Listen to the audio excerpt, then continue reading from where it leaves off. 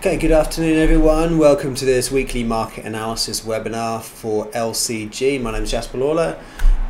So in this webinar we're going to cover the major currency pairs, major commodities and major indices, and what the charts might tell us with a little sprinkling of fundamentals, but mainly what the charts would tell us for this forthcoming week. Please read the disclaimer as seen on the screen, but without much further ado I'm going to move over to the trading platform. So indeed this is the LCG Trader Pro.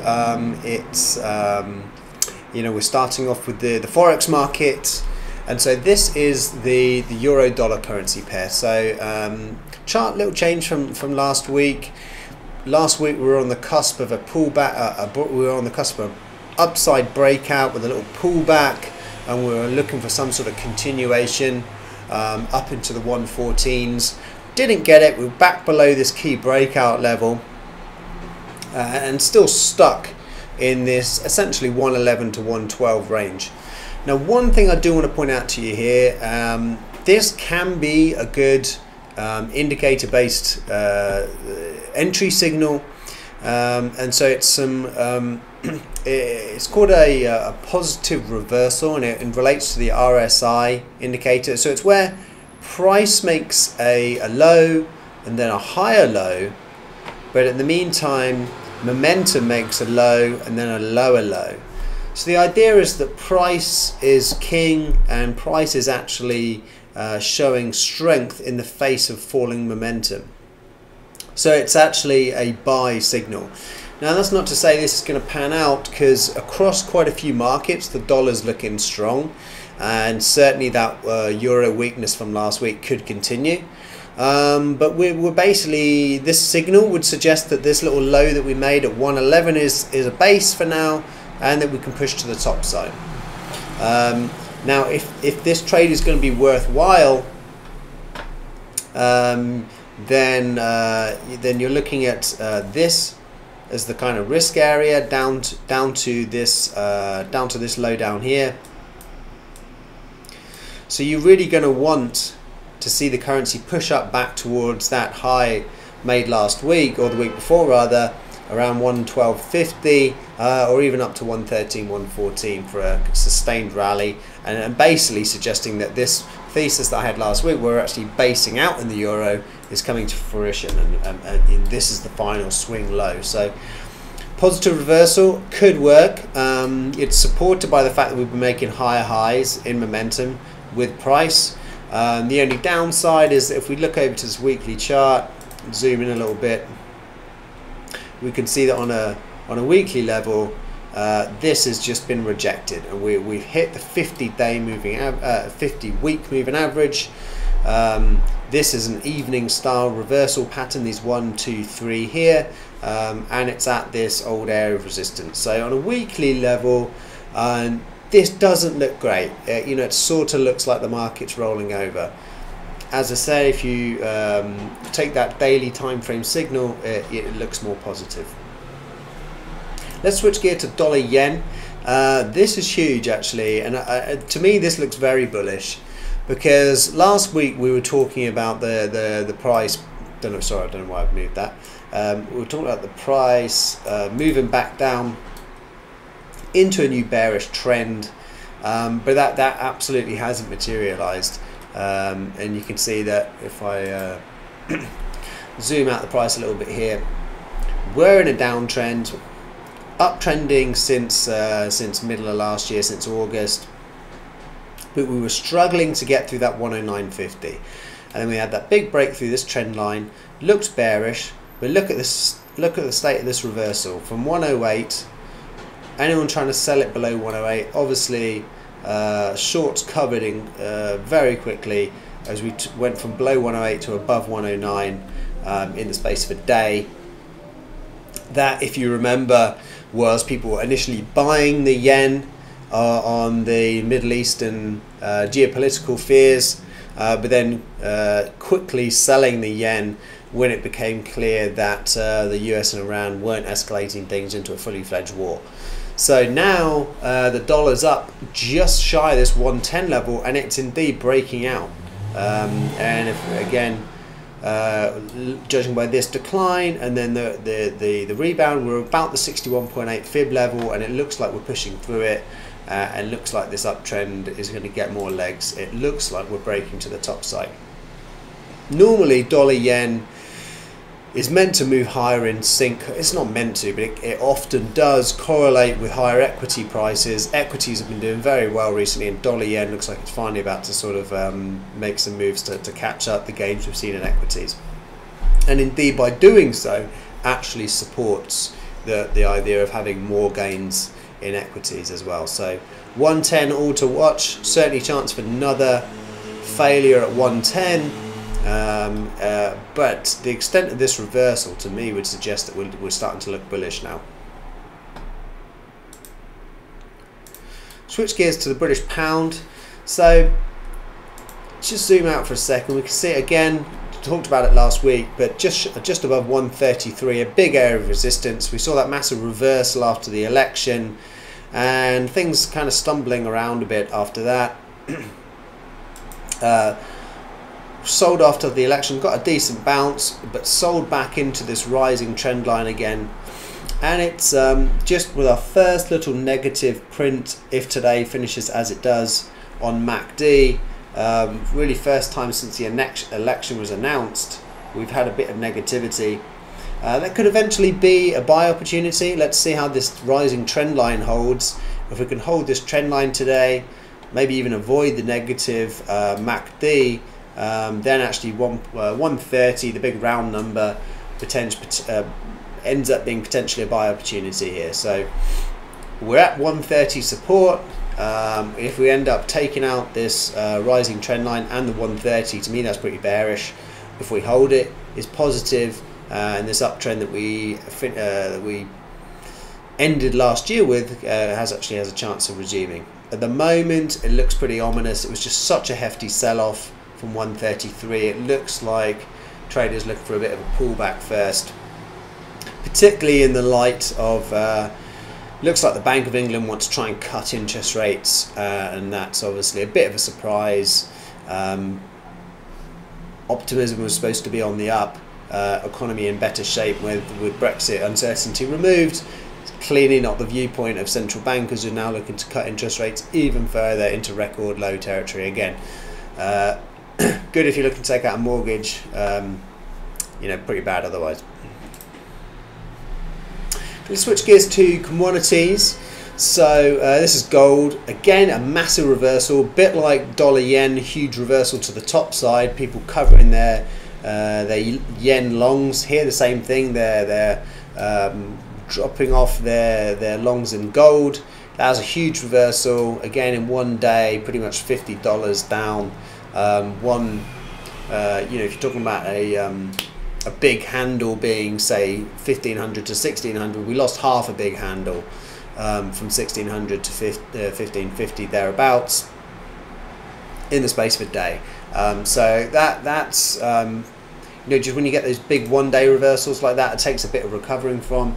And again, you can see on this weekly chart, look at that big bearish pin bar reversal right at the at the $1,600 per ounce level. So it's not game over for gold, but it looks potentially here like we're dealing with is a sort of situation where it's got overbought, it's come out of overbought, it's trying to rally into a new trend to be overbought again, but it's actually rolling over. So it looks a bit ominous for gold. The trend is higher, but it's just a big bearish signal, and I think probably in the short term, hard to know if we can get a bounce again off 1550. I sort of doubt it. And then we head down to 1520, which was the area I mentioned before. So talking about this as the first zone, which obviously has been working to stall the price decline, but not really quite getting the uplift yet. It still could. And then this is the next zone down here. So with 1520 for me being these two previous peaks being probably the main one to look out for. So if we're looking for price to pull back a bit further, maybe 1520 is the one that's possible to buy into if you're hoping this uptrend can continue. Brent crude, another massive reversal. We've had some good volatility. It's just not been in favour of the trend. It's just been huge reversals off levels. So if you've been selling into the levels, buying into the levels, you've been doing very well. If you've been looking for breakouts, you've been doing terribly. It's the nature of the market. Sometimes it works one way, sometimes it works the other. What I'm thinking here, based on this rising trend line in RSI breaking, it looks like the upward momentum has, both by the size of that huge reversal of $70 in Brent, and the fact that we've now taken out 65, and this broken rising RSI trend line, and putting it all together, suggests me we're still just basically in a range. If we go out to the weekly chart, looks like we're just, 75's been a top, 50's been the low, and it's just a big old choppy range, and just oil's just not trending basically. And you can't always sell it right at the old high, but did perfectly work this last time with 70 being the old high, and then just sold right down from 70 again. Obviously in the previous occasion we had a high at 75, but then it sold off at 70.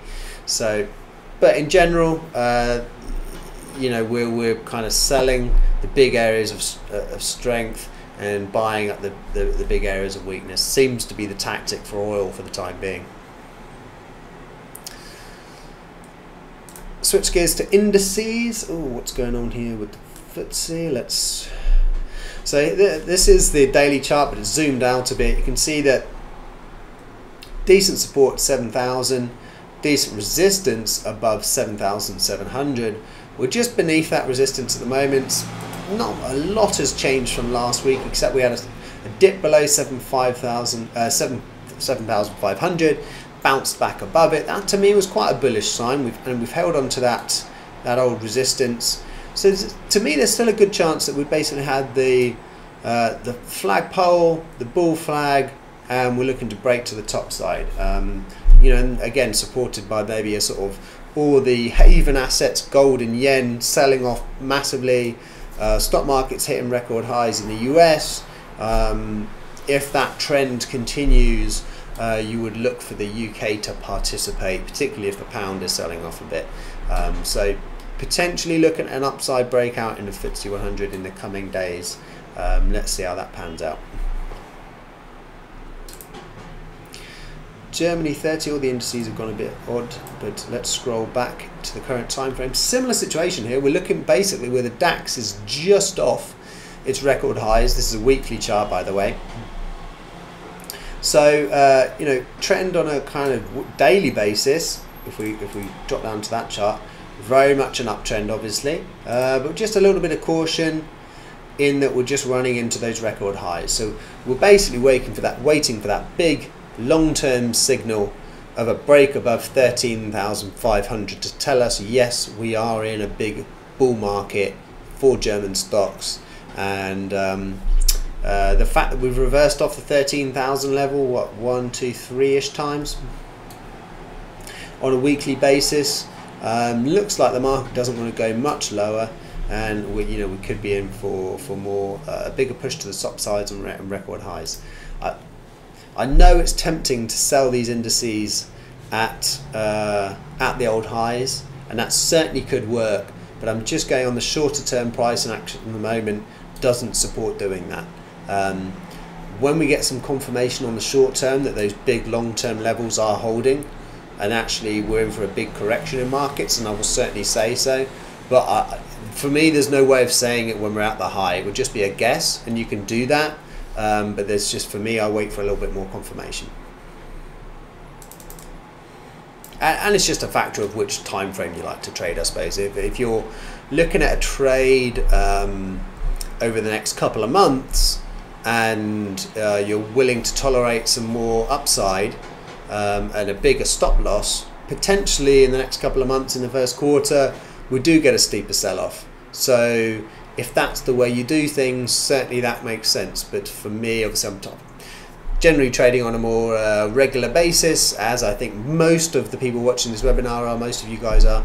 So from that shorter term trading perspective, still we're looking at a push to the top side, and the patterns all look quite bullish.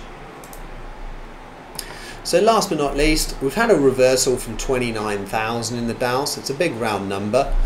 But if you remember, we reversed sharply off 28,000, trend very much bullish. We broke out of that pattern at the end of last year. We confirmed the old resistance, rallied up into 29,000, and having a small pullback for the second time around that 29,000 level.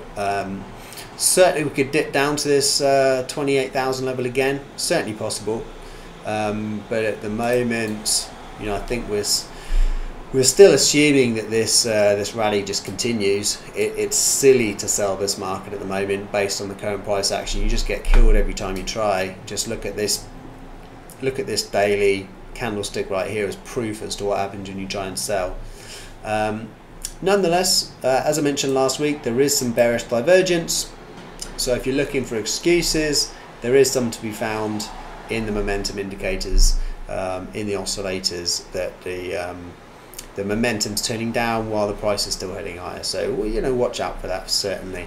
I would look for the big price action signal to confirm what the momentum indicators were saying ahead of time. Okay, I'm going to leave it at that for today. Thank you very much for watching.